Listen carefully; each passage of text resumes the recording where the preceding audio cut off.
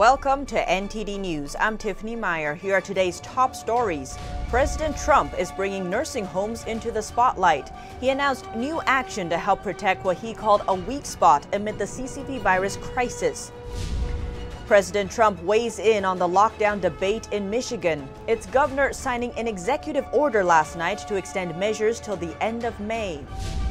Reports from the U.S. intelligence community reject the idea that the virus was genetically modified or man-made, but not everyone agrees. Officials are still investigating whether or not it came from a Wuhan lab. And a German lawmaker makes a case for reducing economic dependence on China. This comes as more Europeans grow wary of faulty medical supplies.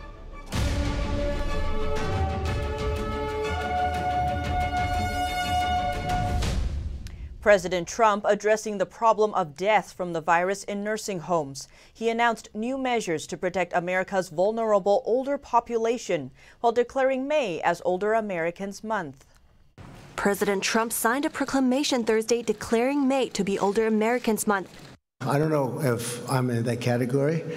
I have a feeling I am, but I feel good. He announced measures to protect seniors from the CCP virus, including a panel to examine the problem of infections in nursing homes.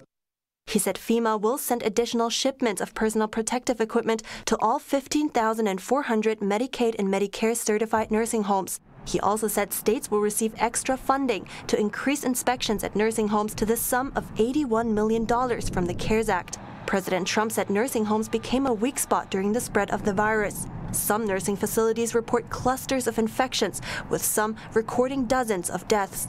We don't want it to happen, so we're checking that out very carefully and very methodically. The president also said that testing data from nursing homes will be posted online according to a new rule. The rule also requires virus cases from these homes to be reported directly to the CDC.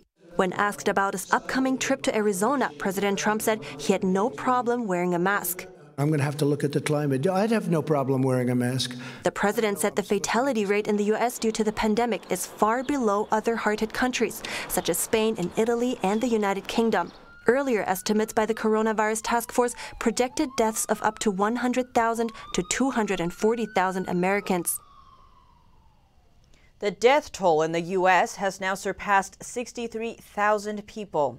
And Army leaders are defending their decision to bring nearly 1,000 senior West Point cadets back to campus for a graduation ceremony amid the crisis. They say protective measures are in place and there are other essential tasks to be done. Army leaders said on Thursday the decision to bring nearly 1,000 West Point cadets back to campus was necessary. Senior cadets are returning for a commencement ceremony. Lieutenant General Darrell Williams said certain tasks had to be done to prepare the cadets for joining the Army, including it was a series of medical tasks, essential tasks that can only be done at the United States Military Academy. The graduation ceremony is set for June 13th. President Trump announced earlier this month he would give a speech at West Point. Returning military academy cadets will be screened for the virus. We'll do it safely, and for all the parents and cadets that are out there watching right now, we're going to take care of them. He said steps will be taken to ensure social distancing is maintained. That includes eating and living separately, and with 60 to 70% of cadets leaving in their own vehicles. Army Secretary Ryan McCarthy said the plans, in place for over a month, had been passed along to the Secretary of Defense and then on to the White House. But the President had accepted the invitation to speak at the Academy back, I believe it was in February. The cadets left the academy in early March, leaving their gear behind. They've been learning remotely since their spring break due to the pandemic. Essentially rejecting theories of a man-made origin, the U.S. intelligence community says it agrees the CCP virus was not genetically modified or man-made. NTD's Miguel Moreno has more on the update. On Thursday, the U.S. intelligence community said it agrees that the CCP virus was not man-made. The office did not explain how it came to that conclusion. And at a press conference, President Trump said he hadn't seen the statement, but did see evidence suggesting the virus came from the lab. Have you seen anything at this point that gives you a high degree of confidence that the Wuhan Institute of Virology was the origin of this virus? Yes, I have. Yes, I have. So the possibility that the virus leaked from the laboratory in Wuhan is still being looked into. Just yesterday, Pompeo said China still hasn't given the U.S. access to the lab. Hiding anything. Look, we still haven't gained access. The world hasn't gained access. to the WIV, the Virology Institute there. We don't know precisely where this virus originated from. The intelligence community also said it's looking into whether the outbreak began through contact with infected animals. Miguel Moreno, NTD News. Michigan's governor signed an executive order on Thursday night extending the state's lockdown measures till the end of May. It comes despite armed protesters entering Michigan's Capitol building on Thursday, unhappy with the stay-at-home order. On Thursday night, Michigan's governor signed an executive order keeping bars, gyms, casinos, and theaters closed through May 28. It's been criticized as being too strict. The president weighed in this morning and encouraged her to give a little and make a deal. But the governor has said the fight against the virus isn't over and reminded Michiganders that people are still dying. Her move comes despite protesters, some bearing arms, gathering at Michigan's Capitol building on Thursday to protest her stay-at-home order. It's one of the strictest in the country. Under most circumstances, people aren't allowed to visit other homes, and the sale of all non-essential items is banned. It's time to let people go back to work. That's all there is to it. Michigan has seen over 1 million unemployment claims, but it's also seen over 40,000 virus cases, one of the worst-hit states in the country. Inside the Capitol building on Thursday, the Republican-controlled House voted against extending the governor's state of emergency order for another 28 days. Instead, it voted to sue the governor for her handling of the outbreak. Georgia's decision to allow businesses like tattoo parlors and nail salons to reopen has drawn criticism from all corners. How will Georgians take precautions? Here's how one massage therapist is trying to do it safely. In a field like massage therapy, it can be tough to maintain social distancing. But from the waiting area to the massage room, they're trying to stay safe. Good hygiene, like washing hands, temperature scans, everything's getting clean between each person. So we're taking a lot of precautions. Business owner Dr. Gardner says they're doing their best, even requiring clients to answer questions about possible virus exposure. Before you sign your name in the sign-in form, we have you read this, and if there's a yes to any of this, then we'll tell you to go to your doctor and reschedule your appointment for today. The clinic includes two parts, chiropractic and massage therapy. The chiropractic side remained open, while the massage therapy side closed for 3 weeks. But the lockdown still took a toll on the business. When we had to close the massage therapist down, when she couldn't work, it really hurt us quite a bit. A lot of patients as well, they don't want to leave their home because of the virus, which is very understandable. Business has slowed, but since opening, Chandler says she's a bit busier than she thought. I really didn't expect a lot of people to call, but I did have more than I expected. With fewer chairs in the waiting room, temperature checks, and more cleaning than usual, they're ready to buckle down and get business going. Melina Weiskup, NTD News. An update from the IRS. Business owners who have their Paycheck Protection Program loans forgiven won't be eligible for certain tax deductions. The agency says expenses paid for with the loan won't be deductible. Under the PPP, small businesses won't have to repay the low-interest loans they received as long as the loan went to essential expenses like workers' payroll. Usually, wages are deductible come tax time. Likewise, forgiven debt counts as taxable income. But under the virus relief law, PPP loan forgiveness is not counted as taxable income. The IRS says expenses forgiven by a PPP loan are not tax deductible in order to prevent a double tax benefit. And the Trump administration now has fewer than 10,000 troops in Afghanistan. That puts it ahead of schedule for withdrawing American troops from the country. The U.S. is ahead of schedule in withdrawing troops from Afghanistan, according to the peace deal it made with the Taliban. By mid-July, the U.S. pledged to reduce its total number of troops to 8,600. That's down from the total of 12,000 to 13,000 soldiers the U.S. had in Afghanistan earlier this year. But it could hit that goal in just a few weeks, which would be months ahead of the original deadline. One U.S. defense official says the pandemic has accelerated the schedule somewhat. Coming up, UK leaders say the Chinese Communist regime is using the global demand for personal protective equipment to bolster its image. Find out how when we return.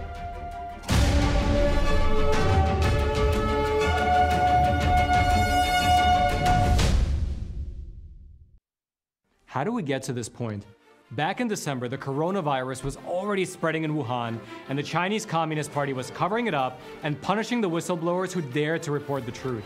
Their actions led to this pandemic, which now has us, in America, stuck in our homes and losing our jobs. To this very day, the Communist Party is still lying, making it more critical than ever for us to get honest reporting about China.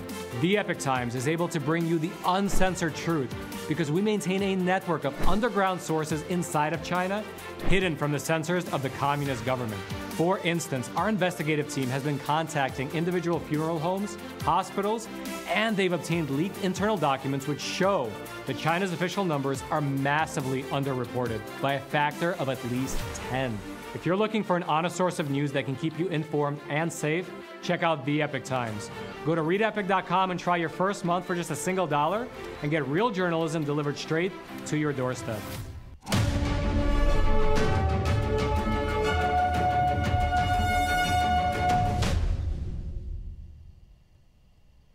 A human rights activist is jailed in China while his mom is critically ill. She wanted to see him one last time but was denied. NTD's Juliet Song reports. Her lung cancer getting worse, breathing getting harder by the day. This mother in China wrote an open letter, hoping to see her son one last time. After I pass away, I hope people can help and pay more attention to my son. He's innocent. He's innocent. Her son Huang Qi is one of the most famous human rights activists in China. He founded China's first human rights news website. It's named after the 1989 Tiananmen Square massacre. Huang is active in exposing human rights abuses and government corruption. He also helped the families of those who died in the massacre seek compensation. Huang's efforts have earned him international accolades, including 2 awards from Reporters Without Borders. Last year, Chinese authorities sentenced him to 12 years in prison on the charge of, quote, illegally providing state secrets abroad and leaking state secrets. Huang suffers from coronary artery disease and uremia, but the prison has denied him proper medical care. His 87-year-old mother fears for his health. In her letter, she wrote, "He won't last long with these health conditions. Also, there is little hope he will be released. We probably won't ever see one another again." She hasn't seen him for 3 years. Activists close to Huang's mother said she can't go unless the authorities approve. She said she doesn't know if he's alive or dead. She hasn't received any information from him. She sent a letter but doesn't know if he's received it. Huang Qing hasn't called her. Usually you're allowed to call your family a month after being imprisoned. Huang spent almost half of the last 2 decades in jail for his activism. But his mother still supports his work. She holds placards that say, "Son, Mom believes you're innocent." She keeps demanding he be released. 2 years ago, she set out to appeal for Huang in Beijing, but was stopped halfway by the police.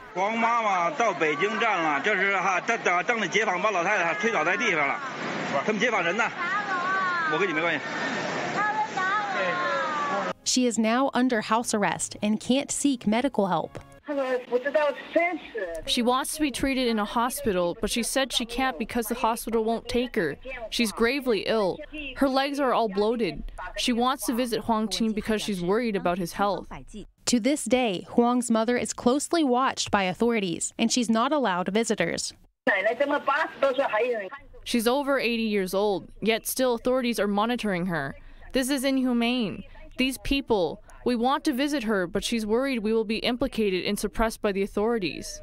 Huang's mom fears she can't last until the day she will finally get to see her son. In a video seeking help 2 years ago, she shed tears for her son, saying she just wants to see him one last time.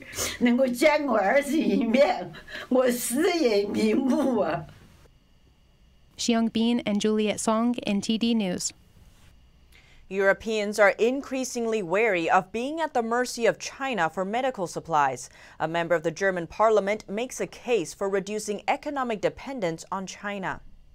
British medical doctors are warning that hundreds of ventilators from China could kill virus patients. In a Thursday NBC report, the doctors said the machines are faulty and unsuitable. The pandemic has prompted many in Europe to reflect on how they got into this mess, and for the EU to revisit its trade relationship with China. For some, it's important to understand how the regime works. I grew up in the communist part of Germany. So I know the rules of the game in communist systems very well.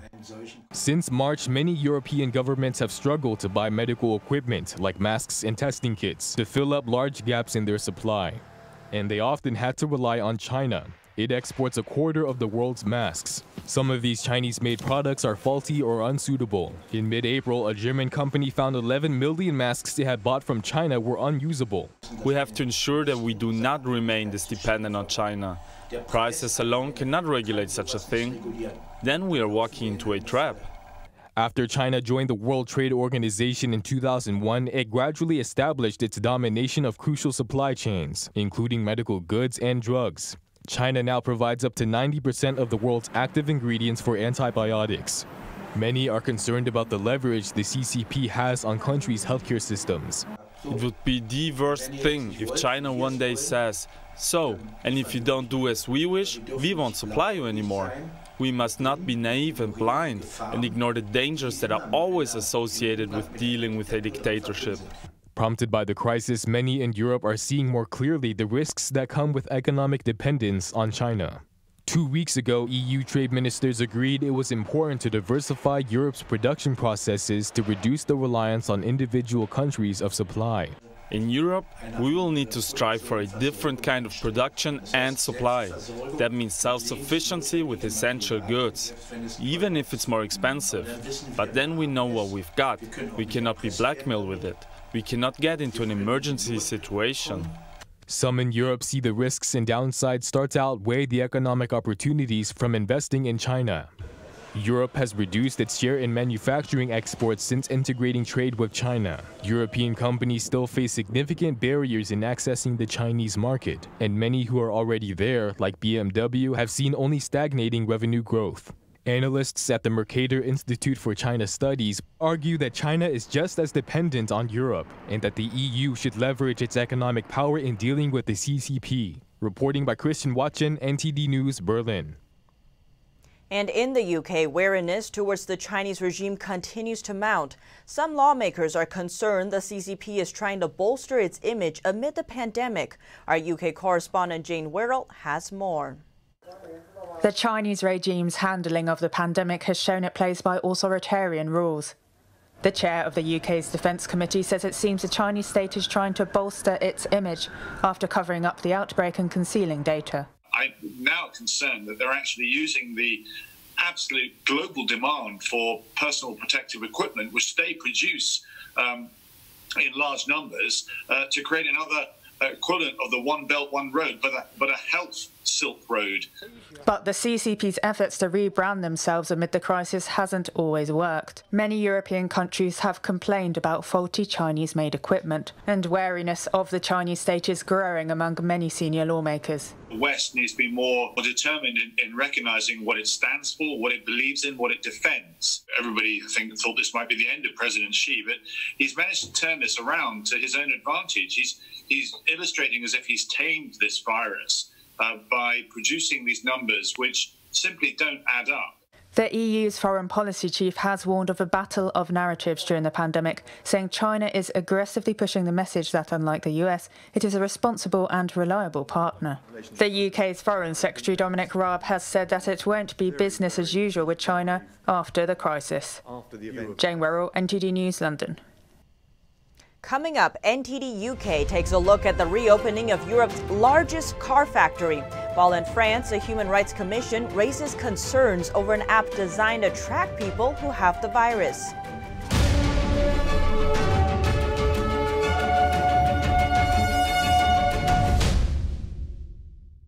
90% of news outlets in the United States are controlled by 6 corporations. They're not out to tell you the truth of what's happening. They're out to tell you the picture of the world that they represent. The mission of the Epoch Times is to chase the truth, to ground all statements in facts, and prevent people from being misled. This is a battle between truth and deceit. Subscribe today and join the Americans who are seeking truth and tradition. We'd love to have you on board.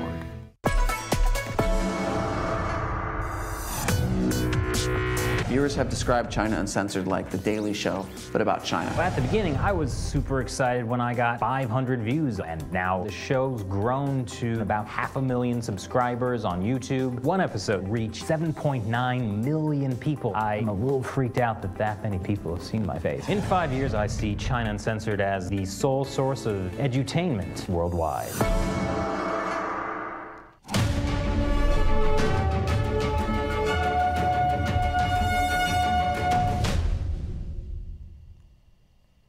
And now we bring you more news updates from the UK and Europe. Let's head over to London. Hello and welcome to NTD UK, bringing you UK and Euro news. I'm Neil Woodrow. In Europe's largest economy, German car makers are keen to get back to work. Volkswagen started up production at its biggest factory in Wolfsburg this week, after putting new measures in place to protect its workforce. Germany eased lockdown rules this week, encouraged by a fall in infection rates. Around 8,000 workers started building cars again at Volkswagen's biggest factory in Wolfsburg, Germany, on Monday, each of them wearing a mask. Production capacity in the Wolfsburg plants will hover around 10 to 15% to start with, rising to around 40% of usual levels the following week. The German state of Lower Saxony controls 20% of VW's voting rights. The state governor said it's impossible to get back to normal production right away. If we want to try to get back to normality, bit by bit, it is not going to be possible by doing things exactly as we did them before the virus. Businesses that don't comply with the new face mask regulations may incur heavy fines of up to €5,000 or $5,400. The Volkswagen Group is also restarting production in plants across Europe, South Africa and South America this week. Its plans mirror French rivals Renault, Peugeot and Fiat Chrysler. But inventory levels across the car industry are piling up due to falling demand amid the pandemic. This comes on top of growing concerns in the EU that China's state-subsidized manufacturers are distorting global competition. 45% of the EU's exports come from aircraft, trains, chemicals, pharmaceuticals and cars. In France, mobile phone software designed to track the spread of the virus is raising concerns among lawmakers and civil liberty groups. They say the contact tracing app links to serious issues about state surveillance and privacy. France postponed its parliamentary debate on a virus contact tracing app called Stop COVID on Tuesday. French Prime Minister Edouard Philippe said the debate would be premature at this stage due to uncertainty around this application. He reaffirmed his pledge that before the app is released, French lawmakers will have a debate followed by a vote. He said in the meantime, engineers will continue to develop the app. Philippe said a large number of political leaders from all parties have raised concerns about the app. Their concerns centre on civil and individual liberties.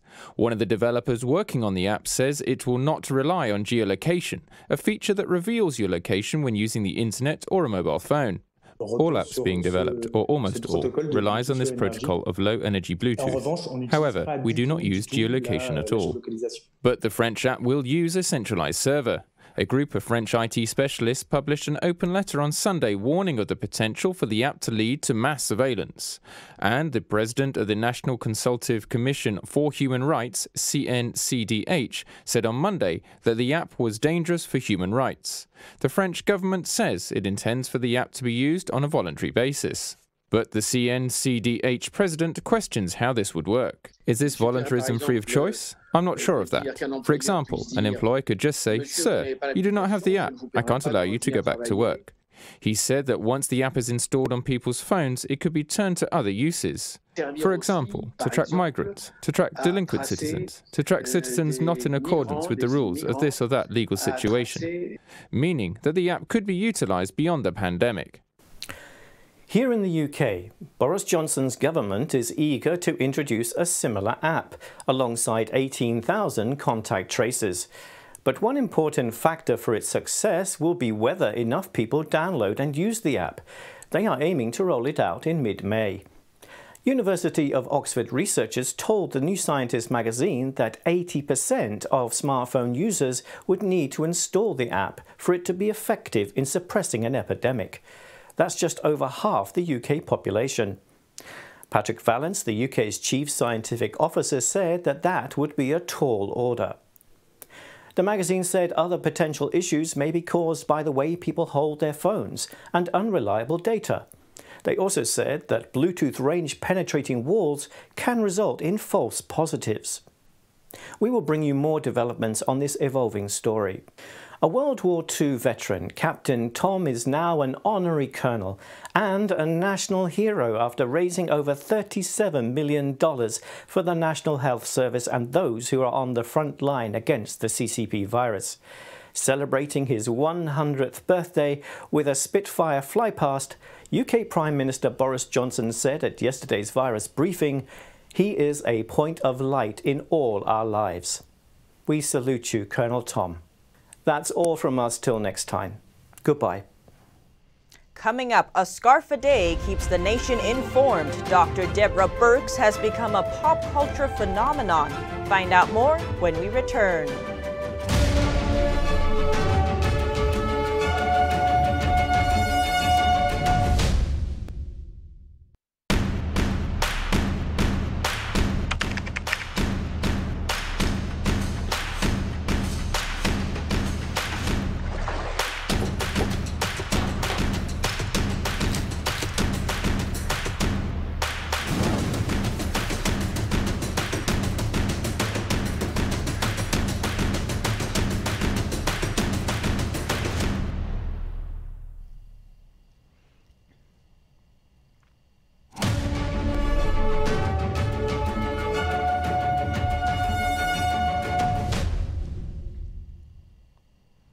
The daily White House press briefings are making waves in the fashion community and turning Dr. Birx into a pop culture commodity.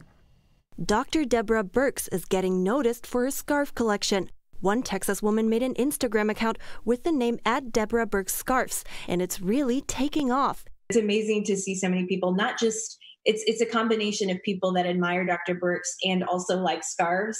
And so it's kind of created its own little community, which has been really fun and something I absolutely didn't expect. Now fans are posting their own photos inspired by Dr. Birx. A top fashion critic says the doctor stands out. She isn't wearing the typical Washington jewel tones or a suit. Her style was to me, is less about power, and it's more about cajoling and reassuring. And I think she has been called upon to do both of those things in her position. The @DeborahBirx Scarves account has over 30,000 followers now. Its creator says she's happy people can see beyond the fashion. The majority of people on that account recognize that it's more than just scarves. And so the comments that come where, you know, she's a great role model for young women, or those kinds of comments are always the ones that bring me so much life. She says she hopes the account gives people a break from dealing with nonstop virus coverage. If you have to wear a mask in public, why not do it in style? Disney is offering some fun options.